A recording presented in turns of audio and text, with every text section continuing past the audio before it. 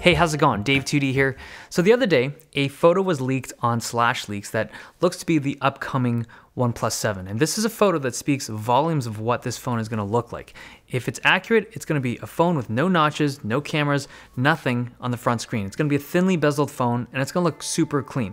Now, we've seen other notchless phones from other companies before, right? Like Vivo, Huawei, Xiaomi, and even Lenovo. They all have these notchless, cameraless designs that look good, but this might be the first notchless and obstruction-free display phone that we see readily available in North America. So work with Verizon and stuff like that.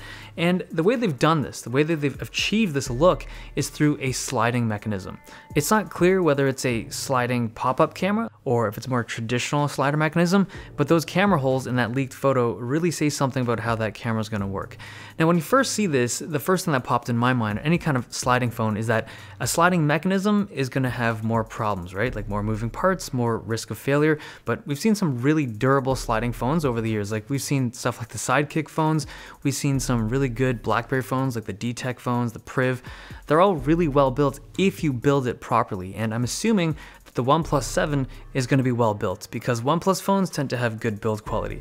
But having a sliding mechanism in any phone is going to take up space. Like you have to have a rail system. You have to have different layers of materials to cover up the two halves of the phone. Like it's essentially two halves in a phone that slide past one another. And that takes up a lot more space than not having a sliding mechanism. And it's weird because OnePlus is a company that removed their headphone jack for the sake of saving space. And this is for a phone company whose user base loves the headphone jack. But this is the state of the industry right now. We're in a market where phone companies have to do stuff like this. They have to focus on aesthetics to differentiate themselves between everyone else. Like, how do you sell a phone that fundamentally isn't that different from all the other ones out there? This. You do something like this and it works. It's such a cool looking phone. It also says something about OnePlus as a company. Like these guys develop fast. They went from the notch on the OnePlus 6 to the teardrop notch on the 6T, now to this. In a span of like 12 months, they went from a regular size notch to a notchless slider phone, which is cool, right? They're not first to market with this technology, but they're bringing it to the masses. It's probably going to have the Snapdragon 855, and then further down the line, they'll have a more premium 5G version.